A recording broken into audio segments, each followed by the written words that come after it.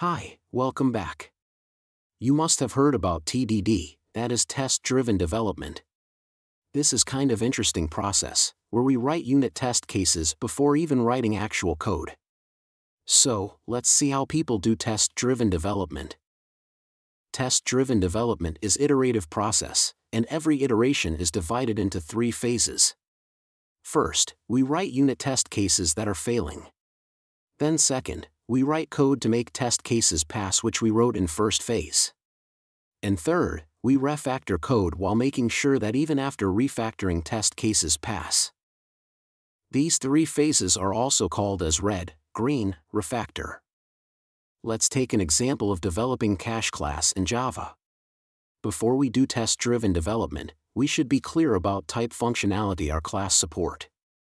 In case of cache class, we have 3 basic behaviors of cache class.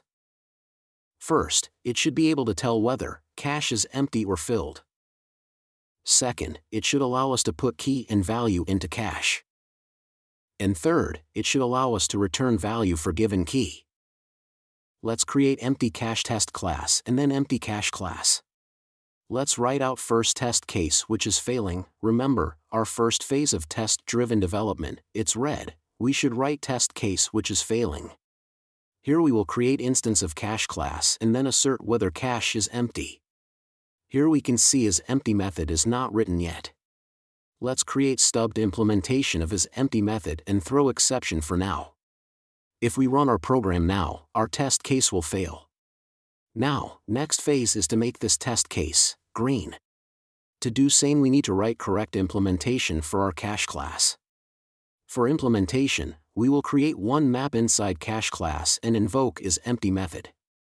If we run our test case now, our test case should be passing, it means it is in green phase.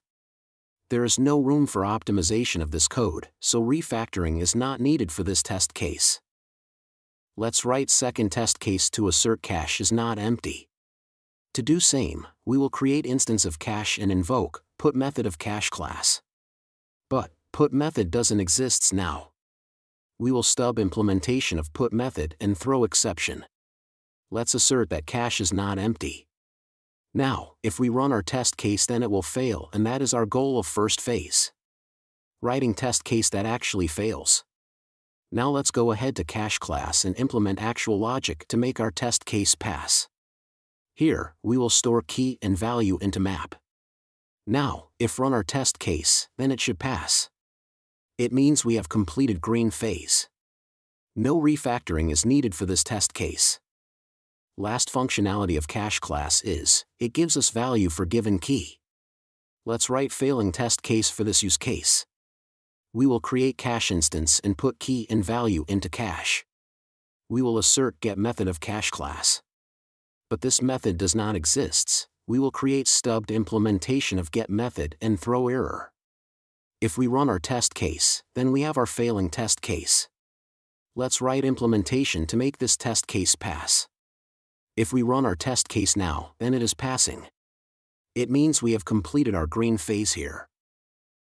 Here, we are seeing one possible optimization. If value doesn't exist for given key, then instead of returning null, we should throw compile time exception, so client of get method knows that he should handle null pointer exception. This is where refactor phase comes. Let's write final test case to check if get method throws exception. We will create test case which expect exception.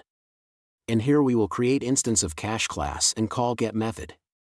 If we run test case now, it will fail, because get is not throwing exception. Let's change implementation, and throw exception. Here we have to change signature of get method as well as test cases. If we run our test cases now, then they all are passing.